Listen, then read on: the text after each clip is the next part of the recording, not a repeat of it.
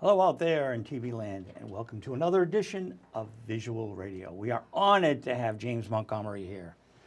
James. I'm honored to be here, and as a matter of fact, my views do, in fact, reflect the views of WCAT and Wakefield. No, I'm just kidding. It's only a joke.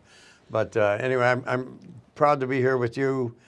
You and I go back a long way, and you're one of the best in the business, so thanks for having me on. Bless you, young man. Appreciate it. Our last adventure was at the Kowloon. You opened for Mitch Ryder? Oh, yeah.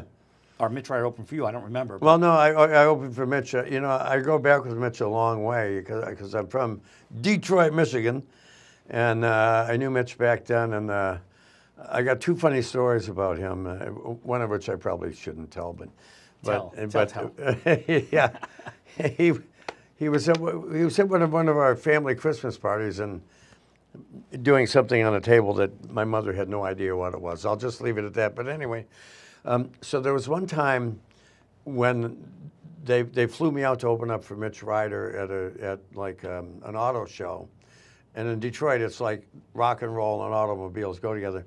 So they said we can only afford you, so put a band together. So Jimmy McCarty, who was the lead guitar player for the Detroit Wheels, was actually a member of the James Montgomery Band and lived in the band house out in Hingham. So I called up Jimmy McCarty, and he got Johnny Bedanchik and Billy Fraga.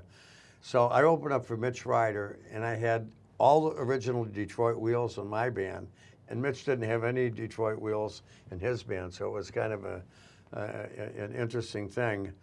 And there was bad blood between them at the time, right? Oh. And so McCarty and Bedanchik are getting ready to go on stage. Man, we're going to blow this guy away. We're going to blow him away. And I said, boy, I guess I made the right decision.